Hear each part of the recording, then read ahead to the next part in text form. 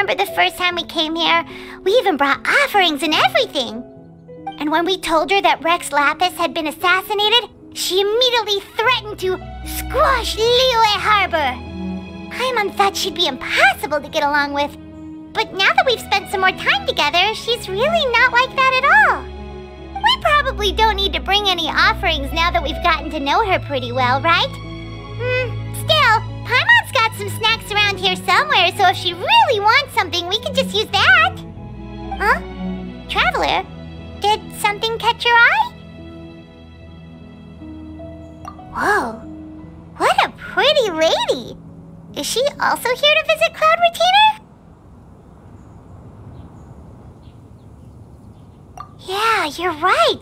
All it takes is one look and you can tell she's someone special. As expected of that bird lady, really. She must have a whole bunch of Adepti friends from all over the country.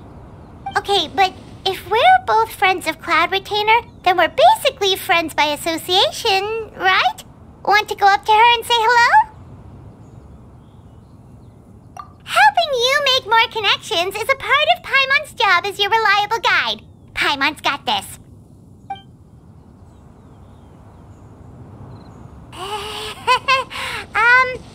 Hello.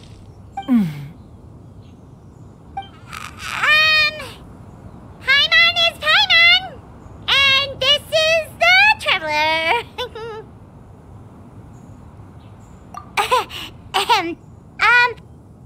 Paimon doesn't think we've met, but we're also friends of Cloud Retainer. May we have the pleasure of learning your name, Madam Adeptus? You two... What is this tomfoolery? Has this shift in form so clouded your eyes that you no longer recognize one anymore?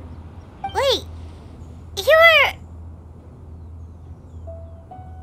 Huh? You're the illuminated bird? But you look... human! How did that happen? Oh, donning human form is scarcely any test of one's abilities. As for your confusion, one merely had no reason to indulge such inclinations before. So, you're indulging now because? Well, one has made plans to pay a visit to some disciples at Liyue Harbor. Taking on a human form for such a trip is simply a way to make matters less conspicuous. You? Worrying about keeping a low profile? You're the one who likes to pop up out of nowhere all over the place. In fact, Paimon can think of several examples, like last year, when you suddenly appeared on the top of a roof without any warning, or...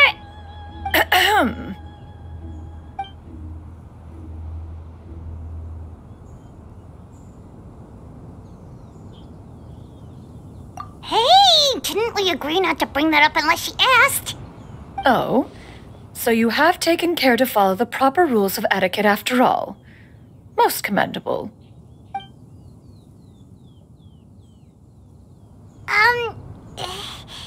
Well, this is all Paimon's got. You don't mind, right? One has never found oneself lacking in basic comforts. On the contrary, it is the gesture that one values above all else. So long as you've shown proper respect and consideration, the quantity or quality of the gift is but a trivial matter. That kinda makes Paimon feel a little guilty for trying to keep them for herself. Anyway, where were we before you reminded Paimon about the gifts? Right. So by disciples, you must mean Ganyu and Shenhe. It's also been a while since we last saw them. Maybe we can come too. One planned to extend the invitation even if you had not raised the matter yourself. Shenhe and Ganyu should be quite pleased to see you again. However, one would first inquire as to the reason behind your visit here. You have cause to seek one's company? Yeah, we just found ourselves missing you and wanted to see how you were doing. We were hoping you'd tell us one of your stories. Who knew we'd run into your human form while we were at it? Is that so? If there are no urgent matters at hand, then let us make haste for Liyue Harbor.